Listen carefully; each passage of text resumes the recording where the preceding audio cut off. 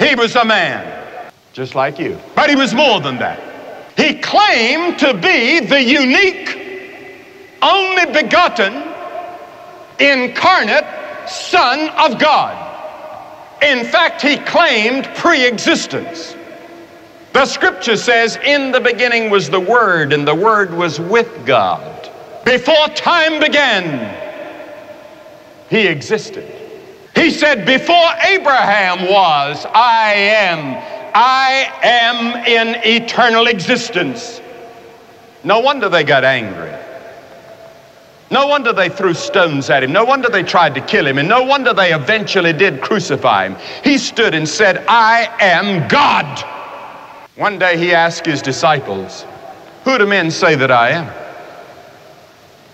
And Peter answered and said, well, some of them say you're John the Baptist come back, or you're Jeremiah, or you're Elijah. He said, I'm really not interested in what the people say. I'm interested, Peter, in what you say. What do you say? Peter said, thou art the Christ, the Son of the living God. And Jesus said, Peter, you've done well. You've passed your examination. But Peter, those are not your thoughts. Those thoughts came from God. It has been revealed to you by God. Jesus Christ claimed to be the Son of the living God. And you know, at his incarnation, or his birth, that was not his birth, or that wasn't the beginning, that wasn't the origin of Jesus. That was the beginning of his incarnation. Because he has always existed. From everlasting to everlasting, he is God, the Bible says.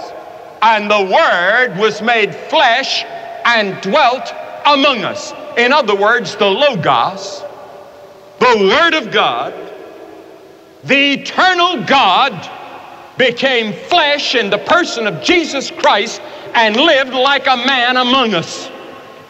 That's what the Bible teaches. And when you come to Jesus Christ, you have to accept that. He wasn't just another revolutionary.